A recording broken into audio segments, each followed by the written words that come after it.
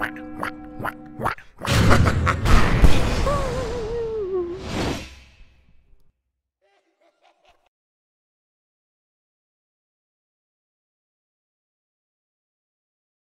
shocking 1927 construction plan deemed impossible because, thankfully, there wasn't enough concrete in the world. The world would be entirely different if it had gone ahead, following the vast bloodshed across Europe during WWI. In 1927, German architect Herman Sörgel embarked on the formulation of an enormous engineering project that he believed could prevent further conflict. It was called Atlantropa. The utopian plan was grand to say the least. It would involve the creation of a series of dams located at the Strait of Gibraltar. These dams would be able to generate enough electricity to power half of Europe. Further dams would be created across the Strait of Sicily to link Italy to Tunisia, and the Dardanelles to link Greece to Asia. The creation of these huge dams would link Europe to Africa through a massive road and rail network. The Mediterranean would be drained in order to create space for more human settlement, with sea levels estimated to lower by up to 200 meters. With the Mediterranean Sea significantly reduced in size,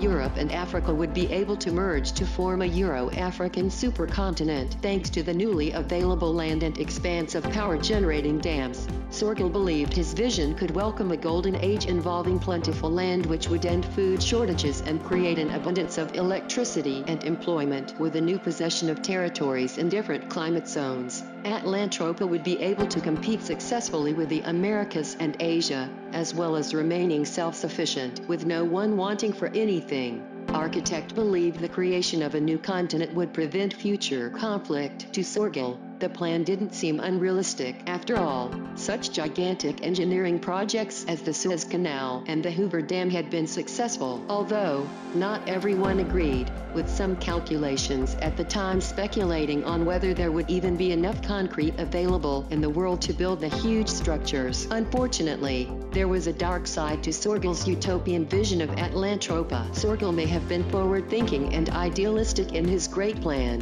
but he also held strong beliefs when it came to nationality and race. Draining the Mediterranean would have meant redirecting the water somewhere. For this, Sörgel already had a solution in mind. By blocking the Congo River, Central Africa would be purposefully flooded, displacing millions. With water redirected to the Sahara, vast lakes and farmland would be created, with black Africans segregated as a source of labor. Essentially, the new supercontinent would be for the benefit of Europeans. Sörgel took his concept to the party he believed would best support his vision, the Nazis. At that time, Hitler's focus was on the Soviet Union, so the plan was not supported. With no official backing, Sörgel's project came to a standstill. Incredibly, following the end of WW2, interest in Atlantropa once again rose. The project was genuinely considered by a number of politicians and industrialists, with much publicity received in newspapers and magazines of the time. But Sörgel's unwillingness to remove the racist element from his dream left it once more at a standstill. The arrival of the nuclear reactor with its practical ability to create vast sources of energy would mark the end of the Atlantropa project,